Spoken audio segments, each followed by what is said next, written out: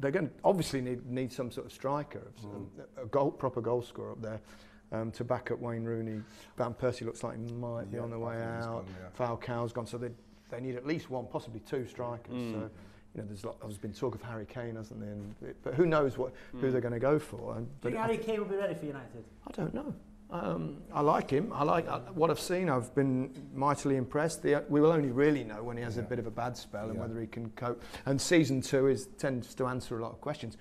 I rather think he's got it. I think I like what I see. So, but you know, I'm not 100% sure. 'Cause none of us are until you actually see him perform at the top level.